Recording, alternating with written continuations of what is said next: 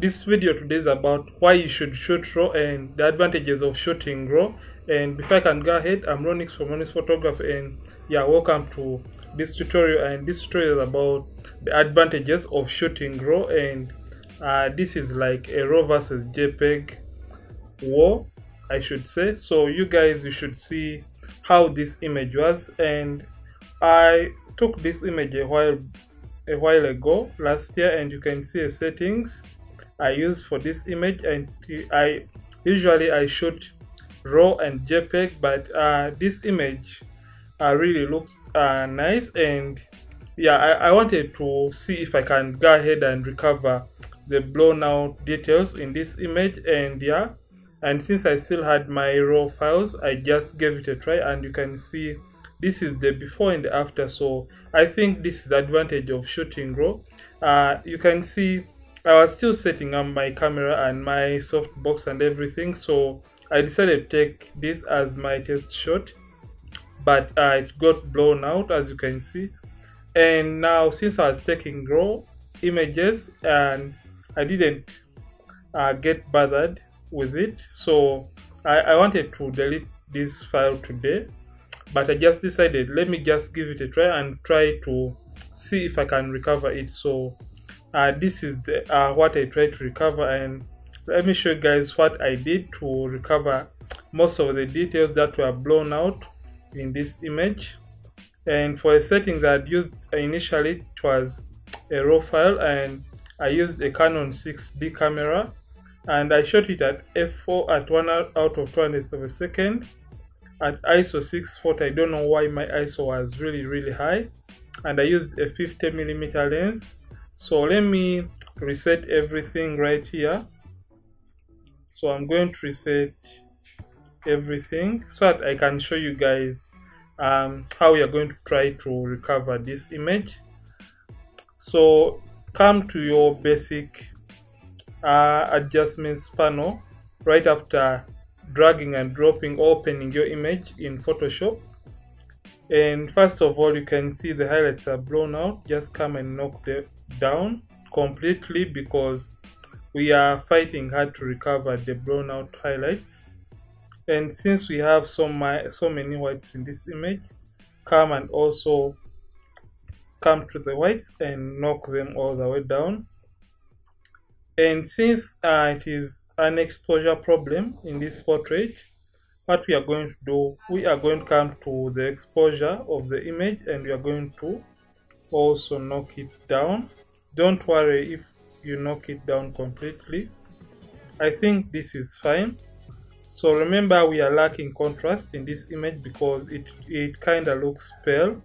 So I'm going to come right here, and I'm going to pump up the contrast to around 9. Then I'm going to add blacks to supplement my contrast in this image. So I'm going to come right here to my blacks, and I'm going to also pull them in. Yeah, I'm going to put it to around -69, or you can go in for 70 something. So let's go with this. So I think you can see our progress for this portrait. So after doing this, we are going to come to clarity, and we are going to add in a little bit of clarity to kind of get back the details in the skin.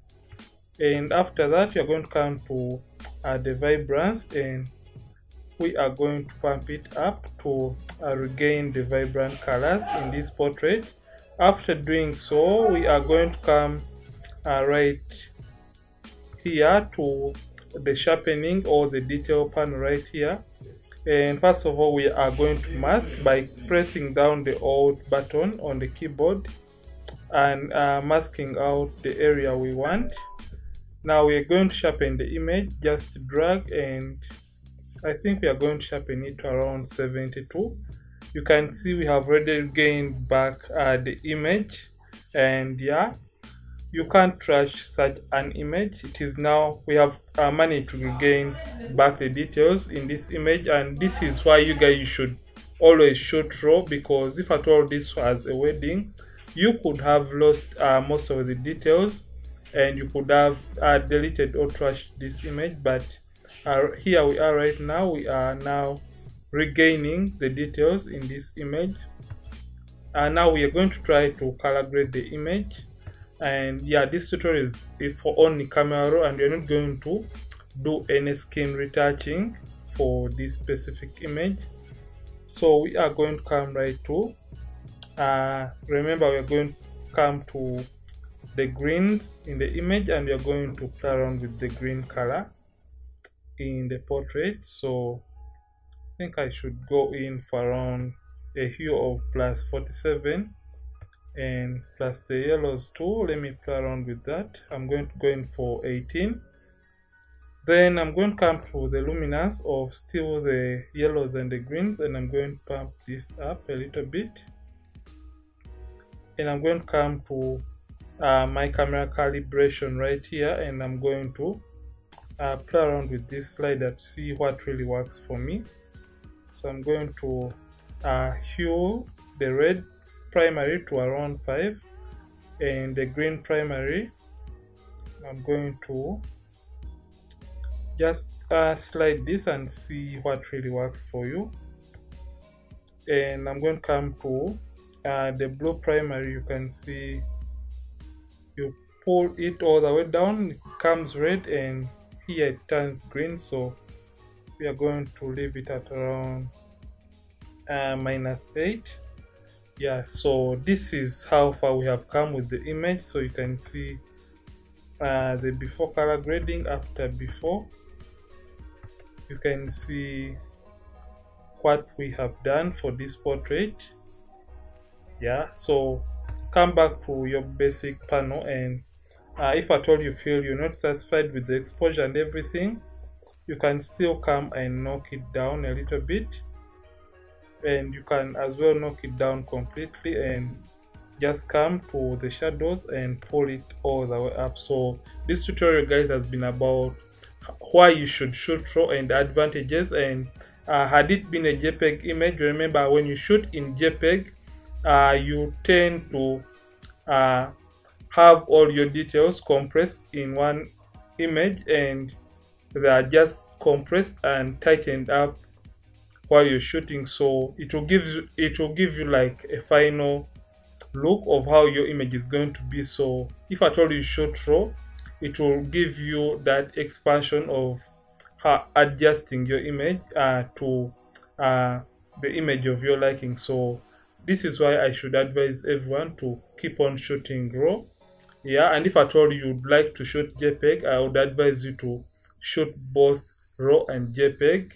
And a simple reminder, make sure you have enough storage when you're shooting raw and JPEG, because if at all you're at a wedding, you wouldn't want to risk losing out and missing out moments because you don't have enough space on your camera. So I'd advise you guys, keep on shooting raw.